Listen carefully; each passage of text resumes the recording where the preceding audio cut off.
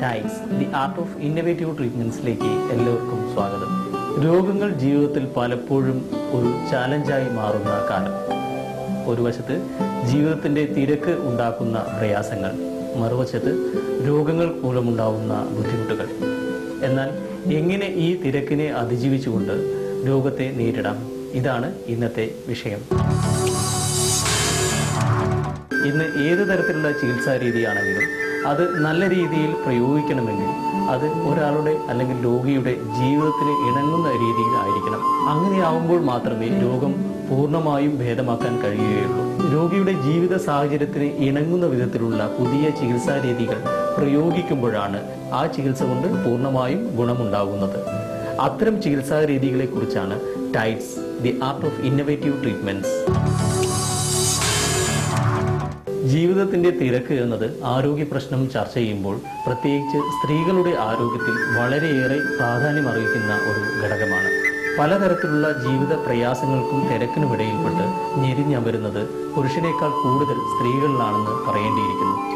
ഇന്ന് പ്രസവം കഴിഞ്ഞ സ്ത്രീകളിലും പ്രസവിക്കാത്തവരിലും വന്ധ്യത അനുഭവിക്കുന്നവരും പ്രധാനമായി നേരിടുന്ന രോഗാവസ്ഥയാണ് ഗർഭാശയത്തിലുണ്ടാകുന്ന മുഴകൾ. പലപ്പോഴും ഇത്തരം മുഴകൾക്ക് ശരിയായ ചികിത്സ ലഭിച്ചില്ലെങ്കിൽ അത് പിന്നീട് കിഡ്നി മുതലായ അവയവങ്ങളെ ബാധിച്ച് ഒട്ടനവധി അനുബന്ധ രോഗങ്ങൾക്കും ഗർഭാശയ മുഴകൾ കാരണമായി തീരുന്നു. ഗർഭാശയ മുഴകൾക്കുള്ള ചികിത്സ എന്ന് പറയുന്നത് ഒന്ന് ഫലപ്രദമായ മരുന്ന്, അല്ലെങ്കിൽ ശസ്ത്രക്രിയ വഴി, അതായത് ലാപ്രോസ്കോപ്പി വഴിയോ തുറന്ന ശസ്ത്രക്രിയയോ മാത്രമായിരുന്നു വൈദ്യശാസ്ത്രം അനുശാസിക്കുന്ന വഴികൾ. മരുന്നുകൾ കൊണ്ട് ട്രീറ്റ് ചെയ്യാൻ പറ്റാത്തതേ നമ്മൾ സർജറി ചെയ്യുന്നുള്ളൂ. അതായത് സർജറി എന്ന് പറയുന്നത് ഒരു മെഡിസിൻ്റെ ഒരു ഫെയിലിയർ ആയിട്ടാണ് വരുന്നത്. ഇന്നിപ്പോൾ ടെക്നോളജി കൂടി വന്ന ആ സർജറി തന്നെ വളരെ ലാഘവത്തോടു കൂടിയായി കീഹോൾ സർജറിയായി. ഈ കീഹോൾ സർജറിയെയും മറികടന്ന് ഇന്ന് ഒരു സർജറിയും ഇല്ലാതെ തന്നെ ഈ മുഴകൾ പോകുന്ന സിറ്റുവേഷനിലേക്ക് വന്നുകൊണ്ടിരിക്കുകയാണ്. ഇന്ന് സ്ത്രീകൾ അഭിമുഖീകരിക്കുന്ന വലിയൊരു ആരോഗ്യ പ്രശ്നമാണ് ഗർഭാശയ മുഴകൾ. ഇതിനുള്ള ചികിത്സ എന്ന് പറയുന്നത് മുൻപൊക്കെ സർജറി വഴിയും അതേപോലെ ലാപ്രോസ്കോപ്പി വഴിയും എടുത്തു മാറ്റുന്ന ചികിത്സാ രീതിയാണ് നിലവിലുണ്ടായിരുന്നത്. എന്നാൽ ഇന്ന് ഗർഭാശയ മുഴകൾക്ക് ലാപ്രോസ്കോപ്പിയോ തുറന്നുള്ള ശസ്ത്രക്രിയയോ ഇല്ലാത്ത ചികിത്സ നിലവിൽ വന്നിരിക്കുന്നു. ഐഫു. സ്ത്രീകളിലെ ഗർഭാശയത്തിൽ കാണപ്പെടുന്ന മുഴകളെയാണ് ഫൈബ്രോയിഡ് എന്ന് പൊതുവെ വിളിക്കുന്നത്. ഇത് പലതരത്തിൽ കാണപ്പെടുന്നുവെങ്കിലും ഇതിന്റെ ആത്യന്തികമായ ചികിത്സ ശരീരത്തിൽ അധികം മുറിവുകൾ ഉണ്ടാക്കാതെ മുഴകൾ പുറത്തെടുക്കുന്ന താക്കോൽ ദ്വാര ശസ്ത്രക്രിയ മാത്രമായിരുന്നു. എന്നാൽ ഇന്ന് അവസ്ഥ മാറിയിരിക്കുന്നു. ഗർഭപാത്ര മുഴകൾക്ക് ശസ്ത്രക്രിയയോ വേദനയോ ഇല്ലാത്ത ചികിത്സ. ഐഫോ.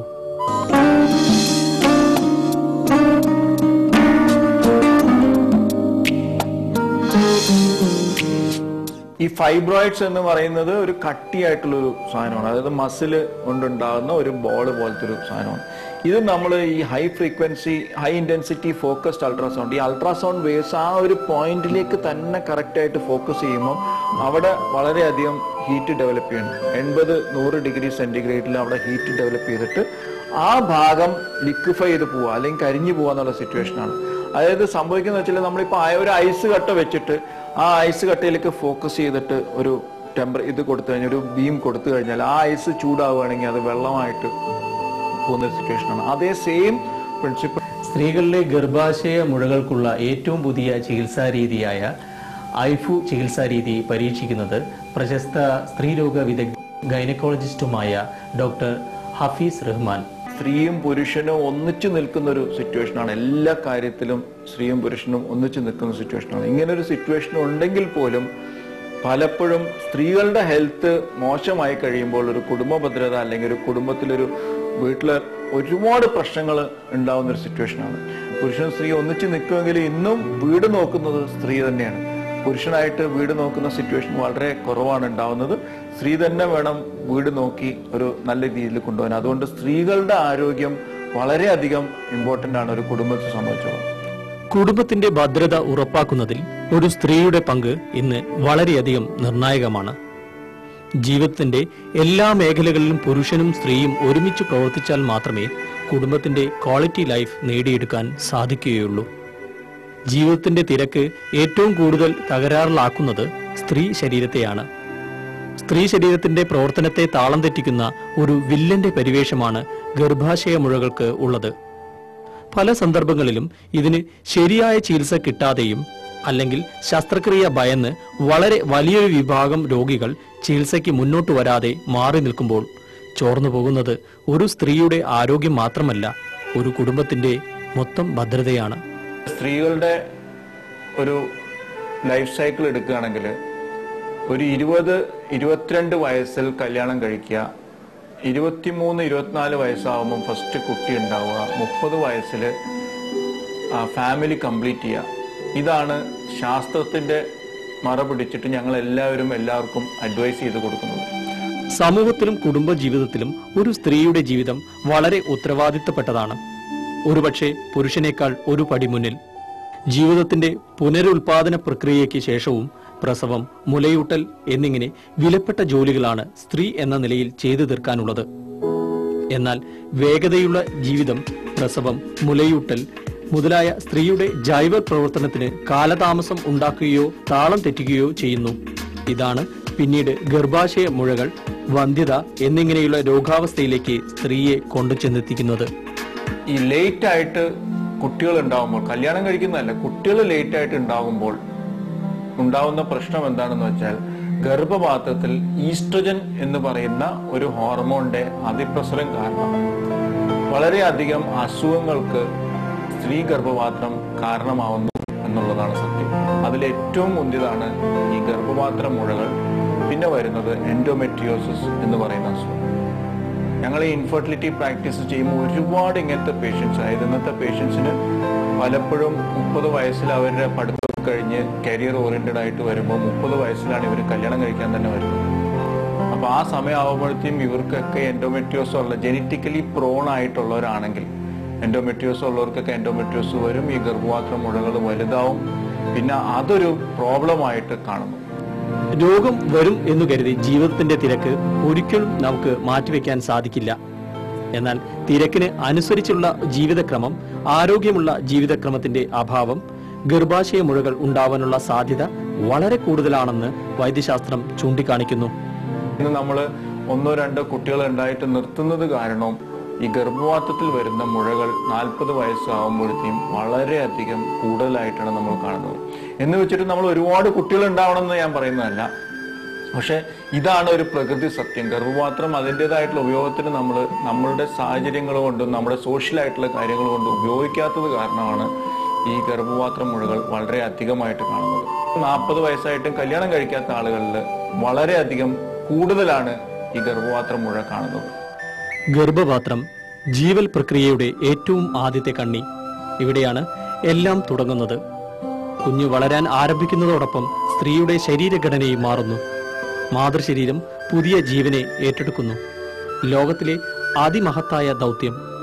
എന്നാൽ ശരിയായ സമയത്ത് ഇത്തരം ജീവൽ പ്രക്രിയകളെ ജോലി, വിദ്യാഭ്യാസം എന്നീ കാരണങ്ങളാൽ മാറ്റിവെക്കേണ്ടി വരുന്നു. ഇത് സ്ത്രീ ശരീരത്തിന്റെ താളം തെറ്റിക്കുന്നു. പതിയെ അത് ഗർഭാശയ മുഴകളായി പുറത്തുവരുന്നു. ഈ ഗർഭപാത്ര മുഴകളുള്ളപ്പോൾ സ്ത്രീകൾക്ക് അമിതമായിട്ടുള്ള രക്തസ്രാവം വന്ന് പലപ്പോഴും അത് ആളുകൾ ശ്രദ്ധിക്കുകയില്ല. അതായത് രക്തം കട്ടയായിട്ട് പോകുന്നുണ്ടെങ്കിൽ അമിത രക്തസ്രാവമാണെന്നാണ് അർത്ഥം. ഇത് പലപ്പോഴും ആളുകൾ ശ്രദ്ധിക്കില്ല. മുഴ കൊണ്ട് ഇങ്ങനെ നടക്കും, അല്ലെങ്കിൽ വേറെ എന്തെങ്കിലും പ്രശ്നമാണെന്ന് വിചാരിച്ച് ഇങ്ങനെ ഇരിക്കും. അത് കൂടുതൽ നേരത്തെ മുതലേ എനിക്ക് അങ്ങനെ കട്ടയിട്ടാ പോകുന്നതെന്നാണ് പല സ്ത്രീകളും പറയുന്നത്. പക്ഷെ അവർ അനീമിക്കാവും. ഈ അനീമിക്ക് അയൺ ടാബ്ലറ്റ് കഴിച്ചുകൊണ്ടിരിക്കുന്ന ഒരു പ്രവണതയാണ് സാധാരണ കാണുന്നത്. ഈ അനീമിയക്ക് നമ്മൾ അനീമിയ ഉണ്ടാക്കിയ കാരണം മാറ്റാതെ വെറുതെ അയൺ ടാബ്ലറ്റ് കഴിക്കുന്നത് ഈ കുടത്തിനടിയിൽ ഒരു തുള ഉണ്ടാക്കിയിട്ട് മുകളിൽ നിന്ന് വെള്ളം ഒഴിക്കുന്നതുമായിരിക്കാം. ആ വെള്ളം ഇങ്ങനെ പോയിക്കൊണ്ടിരിക്കുന്നു, വേറെ സ്ഥലത്ത് നമ്മൾ പിന്നെയും വെള്ളം ഒഴിച്ചു കൊടുക്കുന്നു. അപ്പൊ അതല്ല അതിന്റെ ഒരു ട്രീറ്റ്മെന്റ്. ആദ്യം ഈ തുള അടയ്ക്കണം. ആദ്യം ഈ അമിതമായിട്ടുള്ള രക്തസ്രാവം നിർത്തിയിട്ടാണ് അത് ട്രീറ്റ് ചെയ്യേണ്ടത്. ഗർഭാശയ മുഴകളുടെ പ്രധാന ലക്ഷണം എന്ന് പറയുന്നത് അമിതമായ രക്തസ്രാവമാണ്. തുടർച്ചയായ രക്തസ്രാവം ഉണ്ടാവുകയും വയറ്റിൽ വേദനയുമാണ് ഇതിന്റെ ആരംഭഘട്ടത്തിൽ ഉണ്ടാവുക. വേണ്ട രീതിയിൽ ശ്രദ്ധിച്ചില്ലെങ്കിൽ അത് ശരീരത്തിന്റെ രക്തത്തിന്റെ അളവിനെ കുറച്ച് മറ്റു രോഗാവസ്ഥകളിലേക്ക് നയിക്കുന്നു എന്ന് വൈദ്യശാസ്ത്രം മുന്നറിയിപ്പ് നൽകുന്നു. ഈ അനീമിയയുടെ സ്ത്രീകളിലെ ഏറ്റവും വലിയ ഒരു കാരണമാണ് ഈ ഗർഭപാത്ര മുഴകൾ. അതുകൊണ്ട് തന്നെയാണ് നമ്മൾ ഈ ഗർഭപാത്ര മുഴകൾ നേരത്തെ ട്രീറ്റ് ചെയ്യണം എന്ന് പറയുന്നത്. അതായത് അമിതമായിട്ടുള്ള രക്തസ്രാവം നേരത്തെ കണ്ടുപിടിക്കണം. അതായത് രക്തം കട്ടയിട്ട് പോകുന്നുണ്ടെങ്കിൽ അത് അമിതമായിട്ടുള്ള രക്തസ്രാവമാണ്, അത് കണ്ടുപിടിക്കണം. ഗർഭപാത്ര മുഴകൾ കണ്ടു കഴിഞ്ഞാൽ അത് അപ്പോൾ തന്നെ ട്രീറ്റ് ചെയ്യാൻ വേണം. പലപ്പോഴും ഗർഭപാത്രം മുഴുവൻ ട്രീറ്റ് ചെയ്യാതിരിക്കുന്നത് ഇത് ഓപ്പറേഷൻ വേണമെന്ന് വെച്ചിട്ട് പേടിച്ചിട്ടാണ്. ഇന്ന് അതിന് ഓപ്പറേഷൻ വേണ്ട. ഇന്ന് ഹൈഫു എന്നുള്ള ന്യൂനതമായിട്ടുള്ള ഒരു ചികിത്സാ രീതി കൊണ്ട് അത് വളരെ ഈസി ആയിട്ട് നമുക്ക് ഓപ്പറേഷൻ ഒന്നുമില്ലാതെ ഈ ചെറിയ ഗർഭപാത്രം മുഴയാണെങ്കിലും വലിയ ഗർഭപാത്രം മുഴയാണെങ്കിലും ട്രീറ്റ് ചെയ്യാൻ പറ്റും. ഗർഭപാത്ര മുഴകൾ പലതരത്തിൽ കാണപ്പെടുന്നുണ്ട്. ഗർഭപാത്രത്തിന് അകത്തും പുറത്തുമായി ചെറുതും വലുതുമായ മുഴകൾ. ചില മുഴകൾ വളരെ പെട്ടെന്ന് വലുതാവുകയും അത് ഗർഭപാത്രത്തെ മാത്രമല്ല ഇതോടൊപ്പം നിൽക്കുന്ന പല പ്രധാനപ്പെട്ട അവയവങ്ങളിലും സമ്മർദ്ദം ചെലുത്തി അവയുടെ പ്രവർത്തനത്തെ തകരാറിലാക്കുന്നു. ഗർഭപാത്ര മുഴകൾ വളരെ വലുതാണെങ്കിൽ, അതായത് ഒരു 10 സെന്റിമീറ്ററിന് മുകളിലുള്ള ഗർഭപാത്ര മുഴകളാണെങ്കിൽ തന്നെ സംഭവിക്കുന്നത് എന്താണെന്ന് വെച്ചാൽ ഈ കിഡ്നിയിൽ നിന്ന് വരുന്ന ഒരു കുഴലാണ് യൂറിറ്റർ എന്ന് പറയുന്നത്. അത് ഈ ഗർഭപാത്ര മുഴയുടെ സൈഡിൽ കൂടെയാണ് പോകുന്നത്. ഈ 10 സെന്റിമീറ്റർ കൂടുതൽ വലുതാകുമ്പം അവിടെ ഈ ഗർഭപാത്ര മുഴ ഇരിക്കാനായിട്ട് തന്നെ 10 സെന്റിമീറ്ററേ ഉള്ളൂ. അതിൽ കൂടുതലാവുമ്പം 10 സെന്റിമീറ്റർ മുഴ വരും, പിന്നെ ഗർഭപാത്രം വരും, അതിന്റെ ബാക്കിൽ കുടല് വരും, മൂത്രസഞ്ചി വരും. ഇതെല്ലാം കൂടി അങ്ങ് കംപ്രസ് ചെയ്തിട്ട് ഈ കിഡ്നിയിലേക്ക് ബാക്ക് പ്രഷർ വരികയും ആ കിഡ്നി പതുക്കെ ഡാമേജ് ആവുകയും ചെയ്യുന്ന ഒരു സാഹചര്യമാണ് ഉണ്ടാകുന്നത്. അതുകൊണ്ട് തന്നെ വളരെ വലിയ ഗർഭപാത്ര മുഴകൾ അത് എടുത്തു കളയണം എന്നുള്ളതാണ് സത്യം. പലപ്പോഴും ചെറുപ്പക്കാരികളിലെ ഗർഭാശയ മുഴകൾക്കുള്ള ചികിത്സ അവരെ സംബന്ധിച്ചിടത്തോളം വളരെ വേദനാജനകമാണ്. കാരണം ഇതിനുള്ള ചികിത്സ ശരീരം കീറിമുറിച്ചുള്ള ശസ്ത്രക്രിയ തന്നെയാണ്. എന്നാൽ ശസ്ത്രക്രിയയോ ലാപ്രോസ്കോപ്പിയോ ഇല്ലാതെ മുഴകൾ എങ്ങനെ ചികിത്സിക്കാം എന്നു ചിന്തിക്കുന്നിടത്താണ് ഡോക്ടർ ഹഫീസ് റഹ്മാൻ ഇതിനുള്ള പുതിയ ചികിത്സാ രീതി മുന്നോട്ട് വയ്ക്കുന്നത്. പക്ഷെ യങ് ആയിട്ടുള്ള പേഷ്യൻസ് ആണെങ്കിൽ നമ്മൾ ഈ ഗർഭപാത്രം റിമൂവ് ചെയ്യാനായിട്ട് സാധാരണഗതിയിൽ ഉദ്ദേശിക്കുന്നില്ല. അത്ര നമ്മൾ കമ്പൽഡ് ആവുകയാണെങ്കിൽ മാത്രമേ ഉദ്ദേശിക്കുന്നുള്ളൂ. അങ്ങനത്തെ പേഷ്യൻസിൽ നമ്മൾക്ക് ഈ മുഴ മാത്രമായിട്ട് എടുത്തു കളയാൻ പറ്റും, അല്ലെങ്കിൽ മുഴ മാത്രമായിട്ട് നമുക്ക് ലിക്വിഫൈ ചെയ്ത് കളയാൻ പറ്റും. ഈ ഹൈഫു എന്നുള്ള സോഫിസ്റ്റിക്കേറ്റഡ് ആയിട്ടുള്ള ചികിത്സാ രീതിയിൽ വഴി നമുക്കിത് വളരെ ഈസി ആയിട്ട് ലിക്വിഫൈ ചെയ്യാൻ പറ്റും. ഗർഭാശയ മുഴകളുടെ ചികിത്സയ്ക്ക് ഇന്ന് ലോകത്ത് ഏറ്റവും പ്രചാരം ലഭിച്ച ചികിത്സാ രീതിയാണ് ലാപ്രോസ്കോപ്പി അഥവാ താക്കോൽ ദ്വാര ശസ്ത്രക്രിയ. കേരളത്തിൽ സ്ത്രീരോഗങ്ങൾക്കുള്ള ലാപ്രോസ്കോപ്പിക് ചികിത്സയ്ക്ക് തുടക്കം കുറിക്കുകയും നിരവധി വിദഗ്ധരെ സൃഷ്ടിക്കുകയും ചെയ്ത ഡോക്ടർ ഹഫീസിന്റെ കരവിരുത് ഏറെ പ്രശംസ നേടിയ ഒന്നാണ്. കുറച്ചു കൊല്ലങ്ങൾക്ക് മുമ്പ് ഗർഭപാത്ര മുഴകൾ വയറ് തുറന്നാണ് നമ്മൾ എടുത്തു കളഞ്ഞുകൊണ്ടിരുന്നത്. പക്ഷെ അതിനുശേഷമാണ് ഈ കീഹോൾ ശസ്ത്രക്രിയ വന്നത്. കീഹോൾ ശസ്ത്രക്രിയ വന്നു കഴിഞ്ഞപ്പോൾ ആദ്യത്തിലൊക്കെ ചെറിയ മുഴകൾ മാത്രമേ ഈ കീഹോൾ ശസ്ത്രക്രിയ വഴി എടുക്കാൻ സാധിച്ചിരുന്നുള്ളൂ. പക്ഷെ ഇന്ന് കീഹോൾ ശസ്ത്രക്രിയ തന്നെ വളരെ സോഫിസ്റ്റിക്കേറ്റഡ് ആയിട്ട് വരികയും വളരെയധികം എക്യുപ്മെന്റ്സ് കീഹോൾ ശസ്ത്രക്രിയയിൽ വരികയും കീഹോൾ ശസ്ത്രക്രിയ രീതികൾ വളരെയധികം വ്യത്യാസം വരികയും ചെയ്ത കാരണം ഇന്ന് ഏത് ഗർഭപാത്ര മുഴയും, എത്ര വലിയ ഗർഭപാത്ര മുഴയും നമ്മൾക്ക് ഈ കീഹോൾ ശസ്ത്രക്രിയ കൂടെ റിമൂവ് ചെയ്യാൻ പറ്റും. അതായത് ഞാൻ നേരത്തെ പറഞ്ഞതുപോലെ ഈ രക്തക്കുഴലുകൾ നമ്മൾ ക്ലിപ്പ് ചെയ്ത് കഴിയുമ്പോൾ ബ്ലീഡിങ് ഉണ്ടാവില്ല. പിന്നെ വാസോപ്രസിൻ എന്ന് പറയുന്ന ഒരു ദ്രാവകം ഈ ഗർഭപാത്രത്തിലേക്ക് ഇഞ്ചെക്ട് ചെയ്ത് കഴിയുമ്പോൾ ഒട്ടും ബ്ലീഡിങ് ഉണ്ടാവില്ല. പണ്ടൊക്കെ വളരെ വലിയ മുഴകൾ നമ്മൾ വയറ് തുറന്നെടുക്കുമ്പോൾ ഒരു 2-3 കുപ്പി ബ്ലഡ് കരുതി വെച്ചിട്ടാണ് നമ്മൾ ഓപ്പറേഷൻ തന്നെ ചെയ്യുന്നത്. പക്ഷേ ഇന്ന് നമ്മൾ എത്ര വലിയ ഗർഭപാത്ര മുഴയാണെങ്കിലും നമ്മൾ അങ്ങനെ ബ്ലഡ് കരുതി വെക്കുന്നില്ല. അതിന്റെ കാരണം ഇതാണ്, സാധാരണഗതിയിൽ ബ്ലീഡിംഗ് ഉണ്ടാവില്ല. ശസ്ത്രക്രിയ ചെയ്യുന്നതിൽ അപൂർവ കരവിരുത് സ്വായത്തമാക്കിയ ഇന്ത്യയിൽ വിദഗ്ധരിൽ വിദഗ്ധരാണ്. ലാപ്രോസ്കോപ്പി എന്ന ചികിത്സ കേരളത്തിൽ പിന്നീട് സ്ത്രീരോഗത്തിനും വന്ധ്യതാ ചികിത്സയ്ക്കും ആശ്വാസം നൽകിക്കൊണ്ട് സാധാരണക്കാരുടെ ചികിത്സയായി മാറി. അപ്പൊ കീഹോൾ ശസ്ത്രക്രിയ വഴിയാണ് ഏത് വലിയ ഗർഭപാത്ര മുഴയാണെങ്കിലും എടുത്തു കളയാൻ. ലോകത്തിൽ തന്നെ ഏറ്റവും വലിയ ഗർഭപാത്ര മുഴ ഞാൻ തന്നെ ഡൽഹിയിൽ വെച്ച് ചെയ്തിട്ടുള്ളത് 5.4 കിലോഗ്രാമാണ്. എന്ന് പറഞ്ഞാൽ ഒരു ഫുൾ ആയിട്ടുള്ള ഒരു കുട്ടി ജനിക്കുന്നത് 2.5-3 കിലോഗ്രാമാണ്. അപ്പൊ 2 കുട്ടികളുടെ സൈസുള്ള ഗർഭപാത്ര മുഴയാണ് ഈ പറയുന്നത്.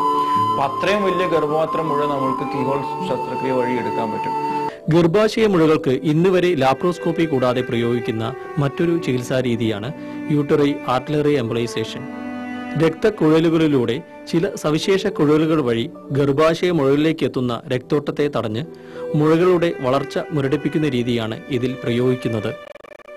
ഈ കീഹോൾ വഴി ചെയ്യുന്നത് കൂടാതെ ഇന്ന് വളരെ സോഫിസ്റ്റിക്കേറ്റഡ് ആയിട്ടുള്ള ട്രീറ്റ്മെന്റ്സ് വന്നു കഴിഞ്ഞു. അതിലൊന്നാണ് യൂട്രൈൻ ആർട്ടറി എംബോളൈസേഷൻ എന്ന് പറയുന്നത്. അതായത് കാർഡിയക് സർജറി, കാർഡിയോളജിയിലൊക്കെ യൂസ് ചെയ്യുന്ന കാത്ത് ലാബ് വെച്ചിട്ട് ഈ ഗർഭപാത്ര മുഴകളിലേക്കുള്ള രക്തക്കുഴലുകൾ ബ്ലോക്ക് ചെയ്ത് കളയണം. അതുവഴി ഈ മുഴകൾ ചെറുതായിട്ട് വരും. അതും നമ്മൾ കാർഡിയക് കത്തീട്രൈസേഷൻ ചെയ്യുന്ന പോലെ ഒരു ട്യൂബ്, ഒരു ചെറിയൊരു കത്തീറ്റർ കയ്യിൽ കൂടെ ഇട്ട് അത് അല്ലെങ്കിൽ കാലിൽ കൂടെ ഇട്ട് അത് ഗർഭപാത്ര ആ രക്തക്കുഴലിലേക്ക് ചെന്ന് വേണം അത് ചെയ്യാനായിട്ട്.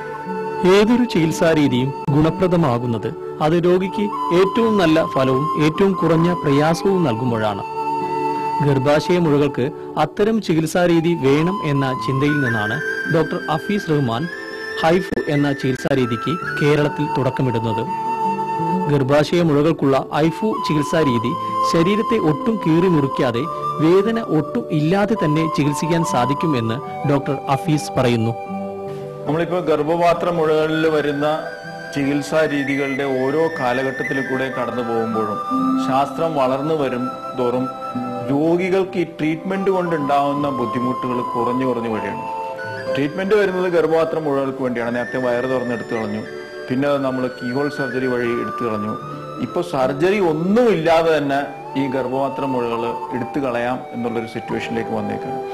അതിൻ്റെ പേരാണ് നമ്മളിപ്പം ഇന്ന് കേരളത്തിൽ ആദ്യമായിട്ട് ഈ സാധനം ഇൻസ്റ്റാൾ ചെയ്തേക്കുന്നത് സൺറൈസ് ഹോസ്പിറ്റലാണ്. ഇതിൻ്റെ പേരാണ് MR ഗൈഡഡ് ഹൈഫു. ഇതിൽ ഒരു സർജറി ഉണ്ട്.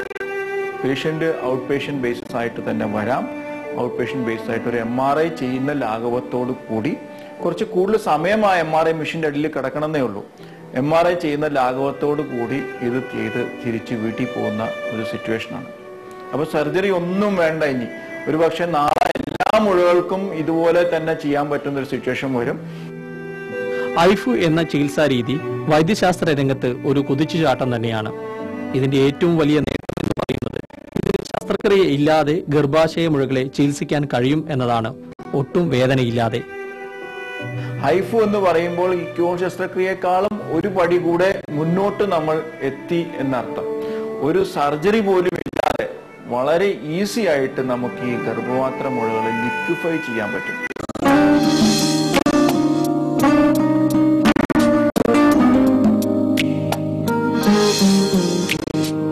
അതായത് ഈ ഹൈഫു ചെയ്യുമ്പോൾ നമ്മളത് മുഴകൾ ഇമേജ് ചെയ്തിട്ട്, അതായത് വളരെ ക്ലിയർ ആയിട്ട് നമ്മൾക്ക് ആ മുഴകൾ കാണാൻ പറ്റും. ഈ ഹൈഫു ചെയ്യുമ്പോൾ ആ മുഴകൾ നമ്മൾ കണ്ടുകൊണ്ട് അൾട്രാസൗണ്ട് വേവ്സ് ശരീരത്തിനകത്തേക്ക് പാസ് ചെയ്യണം. ഈ അൾട്രാസൗണ്ട് വേവ്സിനുള്ള പ്രത്യേകത എന്ന് വെച്ചാൽ അത് ഒരു ഭാഗത്തേക്ക് അത് ഫോക്കസ് ചെയ്യുമ്പോൾ ആ ഭാഗം വളരെയധികം ഹീറ്റഡ് ആകും.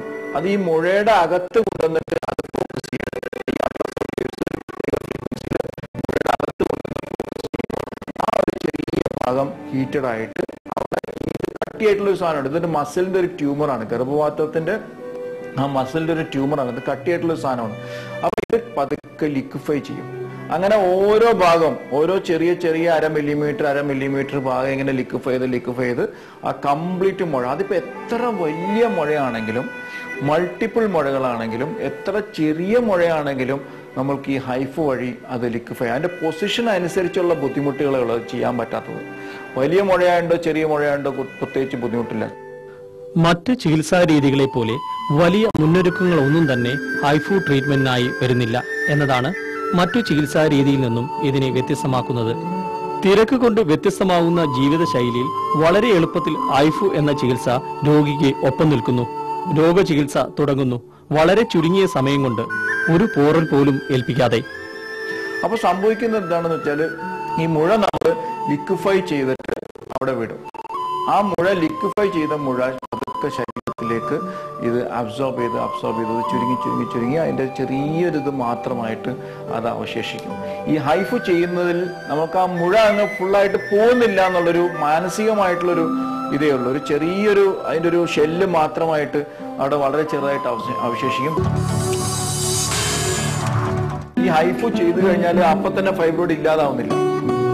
ഈ ഹൈഫു ചെയ്തു കഴിഞ്ഞാൽ ആ ഫൈബ്രോയിഡ് കംപ്ലീറ്റ് ആയിട്ട് നെക്രോസ്റ്റ് ആയിട്ട് over A period of time, അതായത് 3-4 മാസം കൊണ്ട് അത് പതുക്കെ ചുരുങ്ങി അതിന്റെ ഷെല്ല് മാത്രമായിട്ട് അവശേഷിക്കുന്ന ഒരു സിറ്റുവേഷൻ. അത് വളരെ, അതായത് ഒരു 10 സെന്റിമീറ്റർ ഉള്ള മുഴ എന്ന് പറയുന്നത് ചുരുങ്ങി അത് വളരെ ചെറുതായിട്ട് അവിടെ ഒരു മുഴ ഉണ്ടായിരുന്നു എന്നുള്ളൊരു തെളിവിന് വേണ്ടി മാത്രം ഒരു സാധനം അവശേഷിക്കുന്ന സിറ്റുവേഷനാണ്.